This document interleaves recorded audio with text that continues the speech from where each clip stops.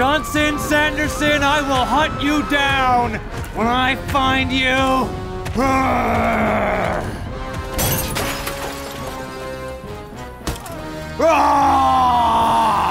Derek Whittaker. I haven't seen you this drunk and unruly since Rome. Jessica Folger. You look amazing. You look good too, Derek.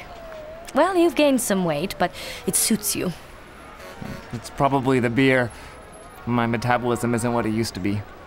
I remember back in camp, all the girls hated you because you ate whatever you wanted and you never gained a pound. I know. They used to call me the king of the midnight snacks. You were insatiable. Jessica, Derek, it's okay. I didn't come here for... well, you know. No, you're with Tiffany and I'm with Rodney. Our lives are normal now. You remember what you told me in Capri? When we snuck away from the group and we swam out to that island, you told me that all you wanted in life was to start a family. And you told me that a child was something that you could never give me. I pretended it was no big deal. But I was heartbroken. I started to distance myself from you. I thought you hated me. No, I loved you. Is that what you've come here to tell me? Yes, but there's more. More? Derek, on board our ship, we have an electronucleometer. It's a device we use to monitor ultrasonic activity on Earth's surface. It's a routine drill, usually nothing strange comes up.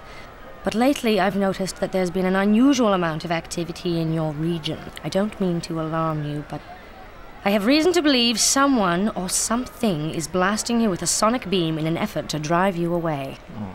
I have been feeling kind of horrible, but come on, am I really supposed to buy into all this sci-fi crap? Look, I know it sounds crazy, but I felt I should tell you. Derek, I care about you.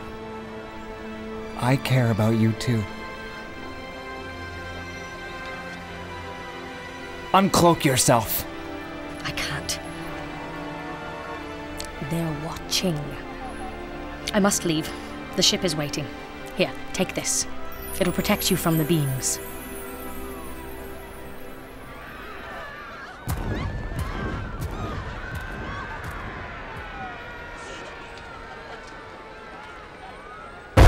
Oh! Son of a bitch!